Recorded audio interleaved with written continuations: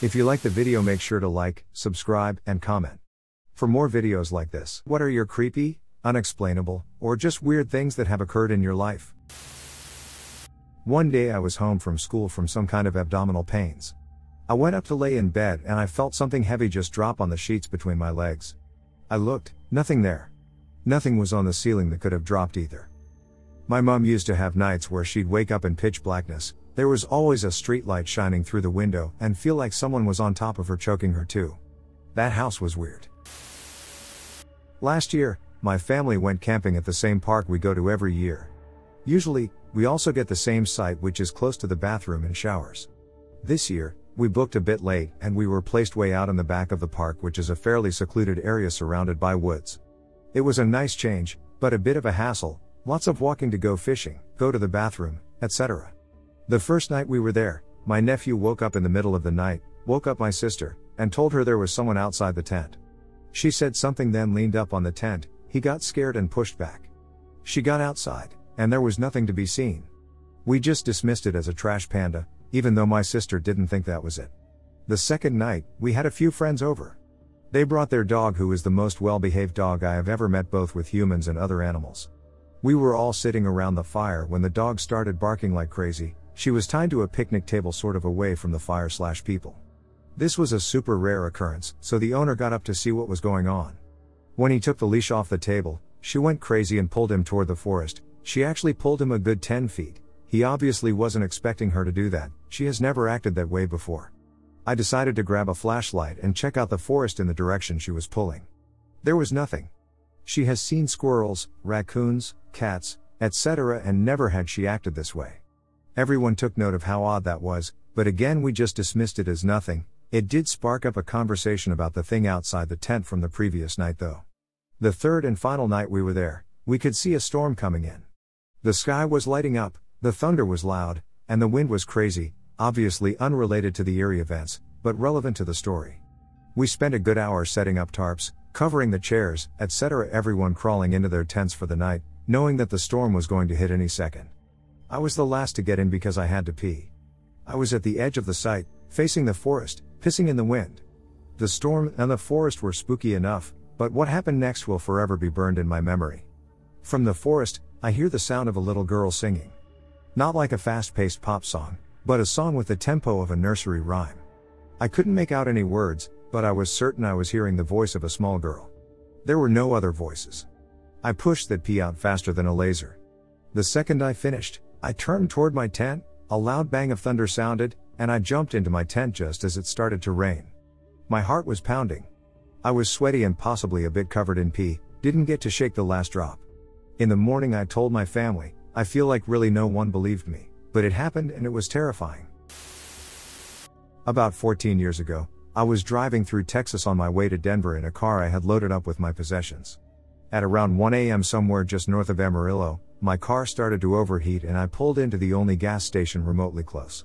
It was also closed, but I thought I'd bide some time and limp my car somewhere down the road. Other than this gas station, there was nothing and no one for as far as I could tell. No cars on the highway.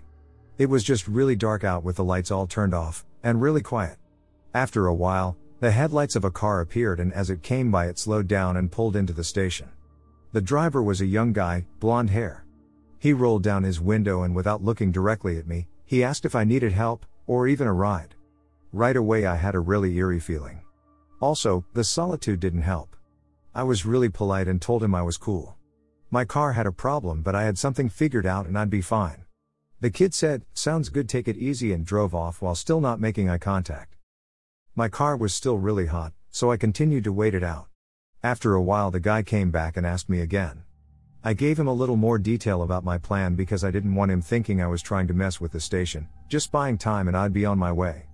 Again, no eye contact and he pulled away. After about another 20 minutes or so, and just as I was gonna get ready to move on, the kid drives back in.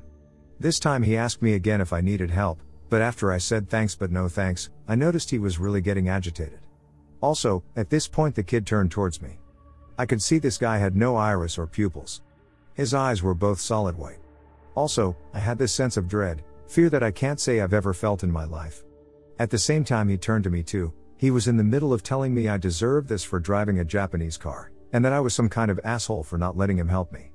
At this point, I got in my car and noped out of there. He followed me for a bit out of the station, but turned around after about a mile. I was driving home from work. It wasn't a particularly back road type road, but not a highway either. Just a normal suburban road. Out of nowhere, a little girl runs into the road, looking like she is chasing something. She is dressed in a dress with one of those fake little aprons on it, sort of like something a little girl from the 50s or 60s would wear, judging from pics of my mom. She stops in the middle of the road and looks at my car and just vanishes. I had been about to brake for her, it happened that fast. I drive that road every night for the rest of the year I lived there, and never saw her again. Still weirds me out though. Not the craziest thing compared to other things in this thread, but here goes. When I was about 18 I was living with my cousins in Maine. They have a Great Dane, and I am familiar with the neighboring dogs. One night I was in the pool area smoking a cigarette. The pool area is surrounded by a fence about 6 to 7 feet high. It was dark but there was an outside light on. So I hear a clattering like paws on the fence. I look over, I am about 15 to 20 feet from the fence, and something that looks sort of like the head of a deer has poked its head over the fence. Since it was dark I assumed it was Jimmy, their Great Dane and the only dog in the area capable of seeing over the fence. So I just say, "Hey, Jim." Then I look in through the French doors and see Jimmy sleeping on the floor.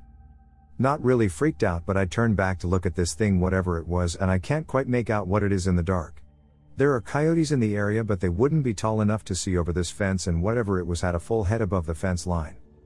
Like I said, it sort of looked like a doe, no antlers, but it would be very unusual for a deer to act like this.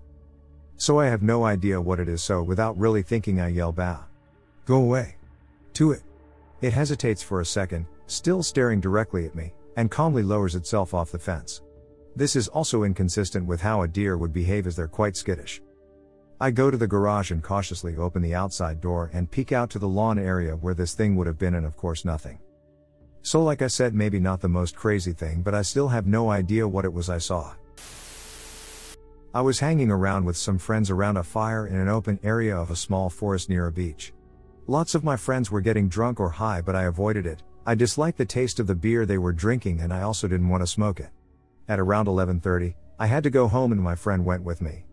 We were all alone and started walking down a path out of the woods, and it was pitch black, only the lights of our cell phones were used to help guide us. At one point my friend said, "Hold it, stop. Turn out your light." And I did.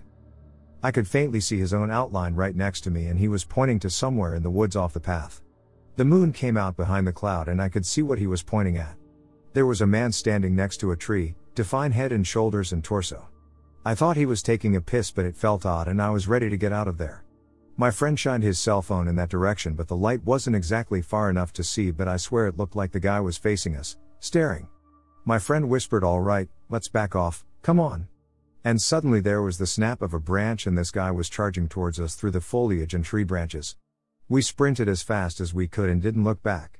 My friend later noted when we got back to my house he thought the dude looked like he had no legs and was sort of floating through the air straight for us. I didn't get a good enough look, I just saw him jolt towards us fast and moving quick. I was roughly 10 when this happened. My brother and I shared a room together and I woke up pretty early one morning, the sun wasn't up yet. I looked around the room and saw the shelf that had a basket with a sweater on top of it. I thought to myself, kinda looks like someone is standing there. I knew it was just a basket and sweater because I saw them before I went to sleep. Then this figure moved closer to the side of my bed. It didn't move with smooth transitions, it seemed to almost teleport in a way. It made 4 total movements to get to the side of my bed, making no noise in the process. I got very scared and hid under my blankets and waited for about a minute or so. I lifted a part of my blanket to peek out and see if it was still there, and it was. It seemed hunched over, as if it was peeking back at me. I got even more frightened and hid under my blankets for a few more minutes. I peeked one more time and it was gone. All I could see was the door and wall. I slowly removed myself from underneath my blanket and began turning my head to survey the room and saw it, on the other side of my bed, except it was closer to my brother's bed than mine. It seemed like it was looking at him now. Still terrified, I hid under my blankets until the sun came up. I have not even the slightest clue what I saw that morning. A little late to the party, but here is my story. This happened a few months ago, and it was at the time very cold where I live. This caused me to have the heater on a very high setting in order to not freeze. I was laying in bed, half asleep, and I felt someone sit down on the bed beside me. I figured it was a friend or sibling of mine, playing a practical joke. I look up to see a jet black figure sitting at the foot of my bed. This figure had no facial features of any sort. It was just a vaguely humanoid black shape. I still thought that this was some kind of sick joke, so I slowly turned the lights on. This didn't change anything. The black shape was still there, with no change to the color. It was as if it was sucking the light out of the room. I reached out to touch the strange being, and it did not react in the slightest until my hand was mere inches from what would be the face, at which point the shape began to flinch away. As I made contact with the being, my hand was consumed with the coldest sensation I have ever experienced. It felt like my hand was in liquid nitrogen. The creature emitted a shrill sound like a broken violin, and then vanished. The strangest thing about this incident was that I wasn't the only one who experienced it. A neighbor told me that she had experienced the same thing at a similar time, and the shrieking sound that the creature made was heard by other people nearby. I was the only one who touched the creature, but other victims reported that their shadow people vanished just after the loud shriek. As of yet, the shadow people have yet to make another appearance. About 2 years ago I was driving with my cousin on a paved road along the northern coast of Colombia. It was early in the evening and we were listening to music while chatting. On our right was the Caribbean Sea about 100 feet from us, on our left there were miles and miles of jungle and swamps. Suddenly, out of nowhere, a dog-like creature jumps in the middle of the road. I slam the brakes but I still manage to hit it. As I'm about to get out of the car, my cousin grabs my arm very hard and tells me to look at what's in front of us. The thing I had just hit gets up, says "Hijueputa, son of a bitch" in Spanish, stands on its 2 feet and sprints to the jungle. The creature looked like a large border collie and had a fanny pack strapped to its abdomen. I drove way above the speed limit until we got to the next toll booth. A lot of people have told me it might have been a witch.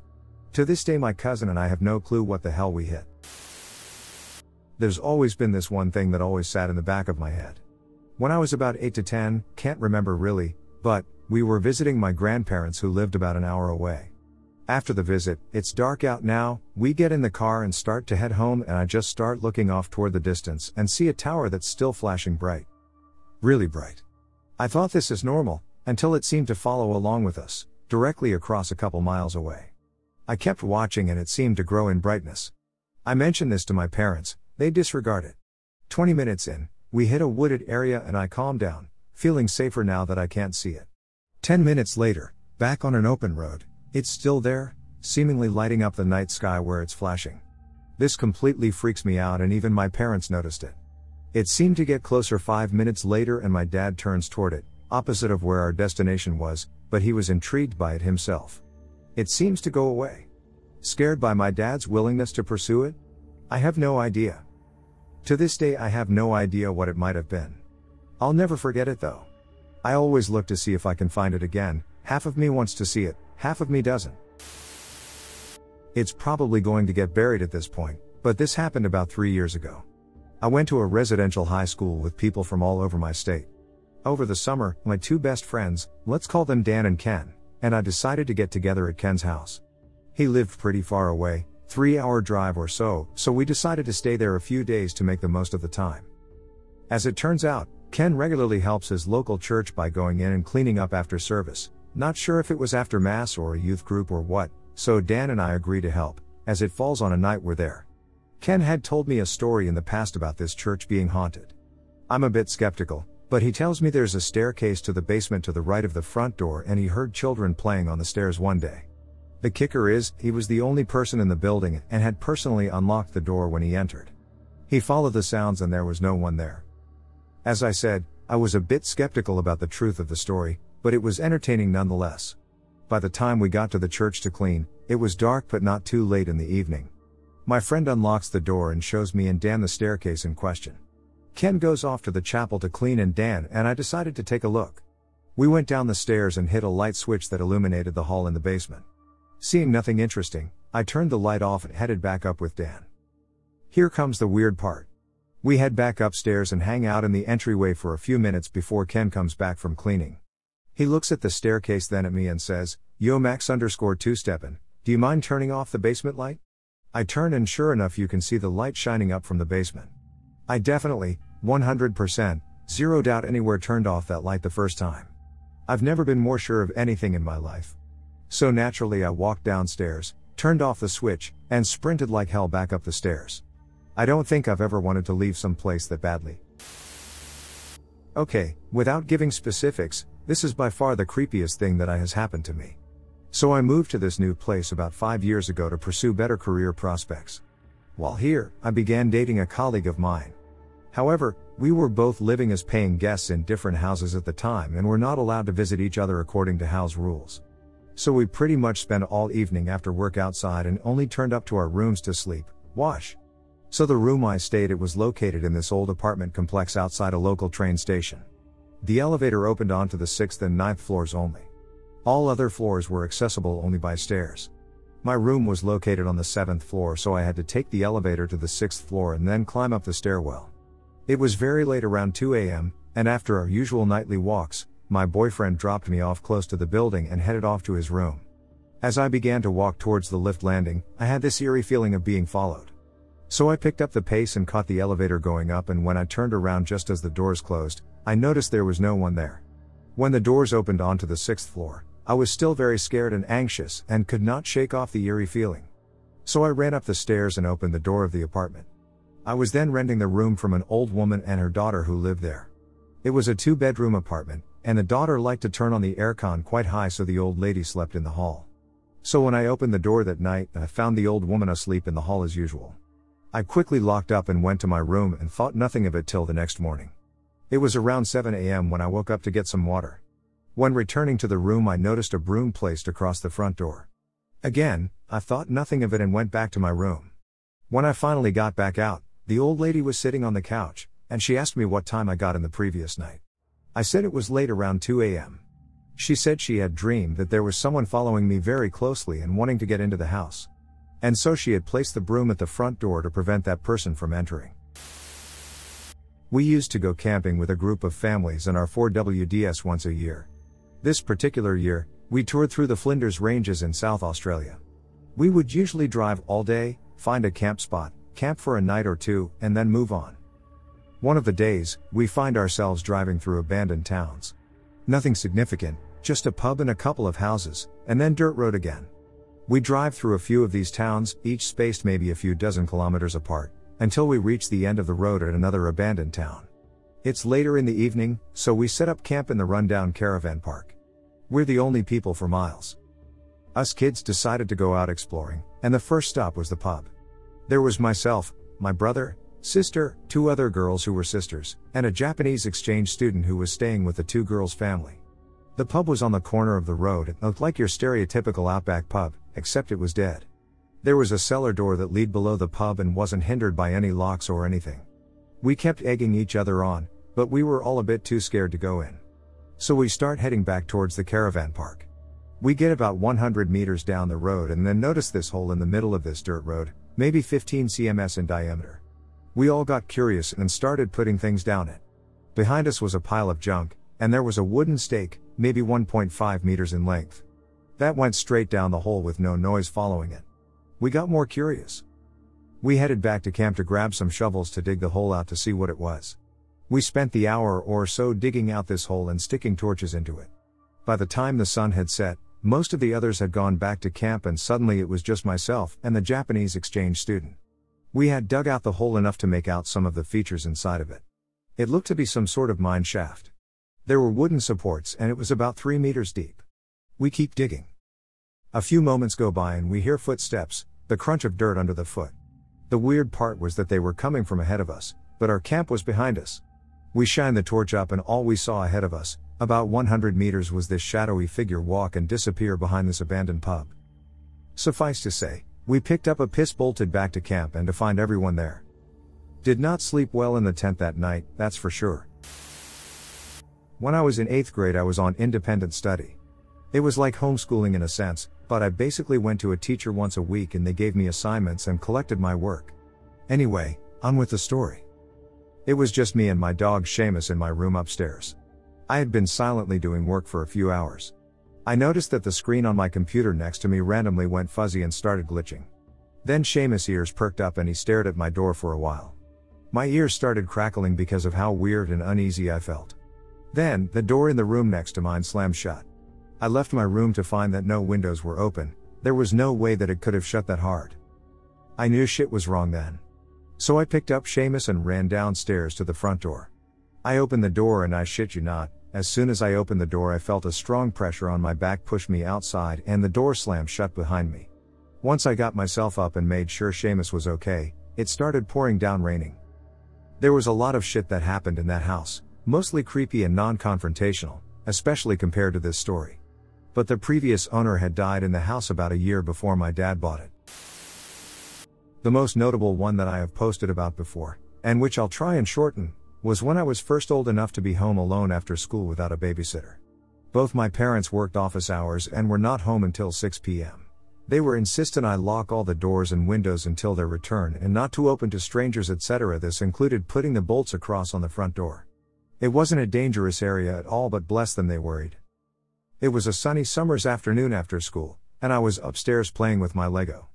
The house is quiet and no one is home. Now when you live in a house for a time, you get to know all its sounds. Our front door was wooden framed with 2 single glazed panels with a frosted pattern. It made a very distinctive noise opening and closing. And that was what I heard. Clear as day. No mistaking it. The opening sound, a pause, and then the closing sound. It was even accompanied by the subtle percussive rumble through the house that you could feel in the floor if you were upstairs. It was so natural I just assumed mom or dad was home early, and I went downstairs to greet them. But on one was there. And then the penny drops about the bolts. They were still across. It was impossible to enter even if you had the key. Getting slightly concerned, I explore the rest of the house and confirm that no one else is home. The back door is also still locked, and none of the windows were open. I stand there in the hallway for a spell, confusion giving way to fear. Had I imagined it? No. It was too clear. The opening sound had caused me to stop what I was doing, so I was still and quiet for the closing sound. I had felt the door close too. Unable to compute, I booked it out of there on my Raleigh chopper over to a friend's house. He thought I was making it up and took the piss. I never had the door thing happen again, but a while after that I came down from my bedroom and walked into the kitchen. Again I was home alone. As I walk into the kitchen I see the kettle just finish boiling and click off. Steam coming out of the top, bubbling noises, etc. It was not like my current kettle, which can be accidentally turned on by nudging the button on the base. It had quite a stiff rocker switch on the top. Besides, I had just been upstairs for a lot longer than it takes a kettle to boil. I was too young to even be interested in coffee or tea, so I never touched the kettle unless my parents asked me to make them a coffee. Nothing could have fallen on top of it, and there was nothing out of place. Again I stood there trying to come up with an explanation. My mind immediately races back to the front door situation. I get a massive chill down my spine, and again I nope out of there. About 10 years ago, I was at a relative's house, a cottage in a small Michigan coastal town, for my summer vacation. She was almost completely deaf. Without hearing aids she was completely deaf. Because of her impairment, she had a security system that flashed lights and called her home phone, which also had a light, in addition to a sound alarm. This is important later. I had gone out to see the 4th of July carnival and arrived home at 11 o'clock. My relative went to sleep at 8 o'clock every night at the latest. When I came in, I turned off the alarm, essentially signed myself in, and turned it back on again, like I did every time I came home late. I poured myself a glass of water and walked upstairs. Now, upstairs there was a long hallway. At the end of it was the door to a patio overlooking the backyard. We never used it because it wasn't up to code. The house was built in the late 1800s, and many aspects weren't worth the money it would cost to fix them. So there was a decorative antique chair that was propped against the door to the back patio. When I walked in that night, the chair was propped against my bedroom door instead, leaned underneath the doorknob as if to keep someone from exiting. I bolted for my relative's room to find her fast asleep. Her guard dog was also asleep. I woke my relative up and she put in her hearing aids. She called the alarm company and they had no record of anything besides her setting the alarm at 6:30 and my entrance at 11 o'clock. They called the police anyway. When the cops arrived, they moved the chair and attempted to open my bedroom door. It was locked. The doorknob was original to the house, and there was no key for it. So the cops and I walked out on the front balcony and used my key to open the sliding doors. Everything was as it should have been, and when we opened the door from the inside, it wasn't even locked. The cops searched the entire house and found nobody, and nothing was missing. I have no idea why there was a chair barricading my bedroom door, and why it appeared locked when the lock wasn't even turned.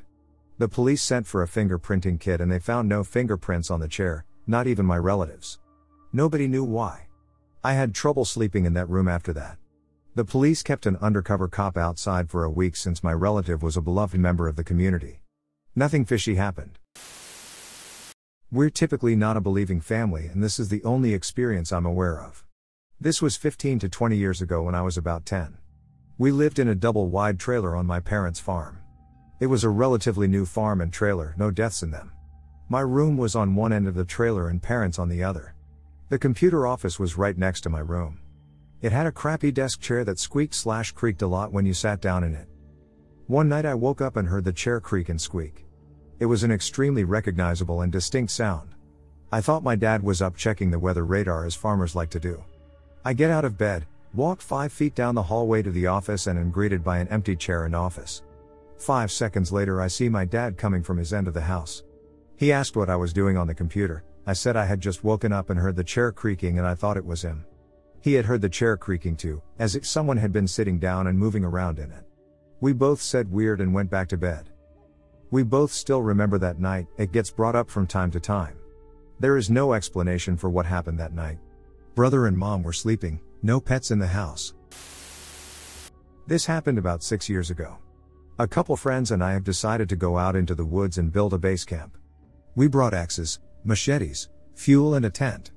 We walked deep into the woods and spent all day cutting down trees and building a makeshift fence. Being idiots, as it became dark we realized we had no way to see. We started a fire and I realized if we pour some fuel into a small can we can light the fumes at the top and create a torch. We made several torches and placed them in the surrounding woods. It got very dark, we needed more logs for the fire, so I was out about 20 meters from our camp. I could hear my friends talking. I was swinging at the tree when I felt something hit my back. I froze and turned out around, staring into the dark forest right at the edge of lights from our torches. I saw nothing and I assumed something had fallen off the tree and hit my shoulder. Right as I was about to swing, something hits me in the back of the head and it hurt enough to make me swing around again. I saw a rock at my feet and I was terrified now. Turning back to walk towards camp, I could hear my friends and see the light from the fire. I kept turning my head looking into the darkness. About halfway to camp a rock flew by me, missing my head by inches. I ran back to camp and told everyone and they saw the terror in my face. We sat for a while before more rocks came. We couldn't see anyone or anything, just rocks flying into camp. Needless to say, we didn't sleep, just chilled in the tent holding machetes and keeping a big fire. There were so many rocks in the morning, the thought still terrifies me. We were deep in the woods, no one else should have been out there. I want to say it was a person, but we didn't hear anything or see anything. Just so many rocks. The one thing I have never been able to explain. Well, not the only one, but the one that bothers me the most. I was at a Halloween party at my friend's house, which was located on a huge property in the middle of the woods. She lived up near Whiskey Town, so mountains, a lot of trees and fields. Had a couple horses. I arrived that night. There was a gathering of people, maybe 10 at most. We were just talking, mostly outside on the patio. Other than her patio lights, it was dark as fuck beyond the moonlight and stars. 1 second I'm talking to 3 of the people there on the patio. The next second, literally in a blink of an eye, I awake in a field about a couple miles away from her house. Just opened my eyes and I'm on my back, in a field, staring at the stars. I stood up and could see her house in the distance. I started calling out hello, but no one was around. I walked at a brisk pace back to her place, was walking around, everyone was gone. The lights were all on, but no one was there. I even called out my friend's name outside but no response. I slip back into the house through the sliding glass door, still calling out. She stumbles out of her room. Tells me everyone went home, and she is asleep with her boyfriend in her room, but I'm welcome to crash on her couch. I just sat down, dumbfounded, and kept asking her when everyone left. What was going on? She seemed to have no idea what I was talking about, and then I realized the sun was coming up, and before that it was around 11 p.m. at night, and now it was 5 or 6. I have never been able to put together what happened, where all those hours went, and how I ended up so far away in a field. I hadn't done any drugs and maybe just a couple beers. One night at my family's cabin in West Virginia, my brother and I were sleeping on the porch. From the beds we were in you could see the rocks on the top of the mountain. There appeared to be somebody on top of the mountain shining a light or a signal mirror down at the valley we were in, and it stopped right on my brother and I. We could hear from all the way in our beds that somebody on the top of the mountain was making a hoot or a fake owl call. Meanwhile, on the gravel road leading up to the house, we could hear footsteps. We ran inside and our parents told us to sleep inside, but that they didn't think anything of it. They thought we were just being kids. The next morning they asked us why we were walking around outside, and when we said that we didn't go outside they looked worried and said that they also heard footsteps outside. When I was in middle school, I was a latchkey kid. Working parents, only child, middle class house in the suburbs. About as white bread as you could get. Anyway, this one week in the spring, I suddenly and inexplicably got terrified of the basement. I had no idea why, and it wasn't like I was normally scared of these things. But, like 3 to 4 days go by and I'm constantly freaked out because of the basement. It started affecting my sleep. I'd have nightmares, and when I came home from school, I'd pretty much hide on the opposite side of the house, and when I had to go near the cellar door, I'd sprint. Then one night around supper time, my mom asked me to go down to the cellar and grab some potatoes or onions or something, I don't remember what. And I hesitated, and my parents saw me hesitate, and they asked what was wrong. So I sort of confessed that I'd been having creepy dreams about the basement. My parents basically said, "Sure, son. We totally understand," but I could tell they were kind of rolling their eyes. So I sacked up and opened the door. And sitting right on the top step was this huge black cat, staring at me. I fucking lost it. Shrieked and slammed the door closed, heart hammering from adrenaline. Turns out, my parents had been gardening the weekend before and had left the cellar bulkhead open, leading to an inquisitive neighborhood cat getting stuck down there for like 4 days. Somewhere early on, I'd subconsciously noticed something was wrong, but I had no idea what, which led to me slowly losing my shit. Even though I know now it was just a cat, I still get chills thinking about how freaked out I was for those couple days. When I was in high school I had a teacher who wrote short stories. One in particular was especially freaky and I asked him where he got the inspiration from. Turns out it was based on something that happened to him a few years earlier. He's sitting home late one night when he hears several people banging on his door. He opens it and finds several boys from the football team begging to come in. They were all extremely frightened and some of them close to tears or crying. They said they had been driving down the road when their car died. Now we live in rural Idaho, and this was before cell phones. They thought they were lucky because the car died right in front of the only store in miles. The store was closed but there was a payphone. The phone is right next to the road. As they approach, the phone starts ringing. Confused, one of them decided to answer it. The voice that came through the phone was audible to all the boys. The voice started by saying he was the devil and that he stopped their car. My memory's a little hazy on what else he said. But next he tells them to turn around. They do and see a man standing on the opposite side of the road. They said they could see red eyes but the rest of his figure was black. The man starts walking towards them across the road. At this point they were basically all shitting themselves and were apparently too scared to run. Not like there was anywhere to go, they were miles from the next town. As the man reached the middle of the road a semi-truck approached. The truck driver slammed on his brakes and swerved trying to avoid him. The semi went right through him. After the semi had passed he was gone, vanished. No body or any sign of an impact. At that moment their car started. They jumped in and that's when they drove to my teacher's house. My teacher is a religious man and I guess that's why they chose to run to him. My teacher was pretty skeptical of the whole thing and decided to go to the spot where it happened the next day. He saw the big skid marks from a semi slamming on its brakes. He also said the spot just felt weird. So he decided to turn it into a story. After he told me that I never stopped at that store ever again.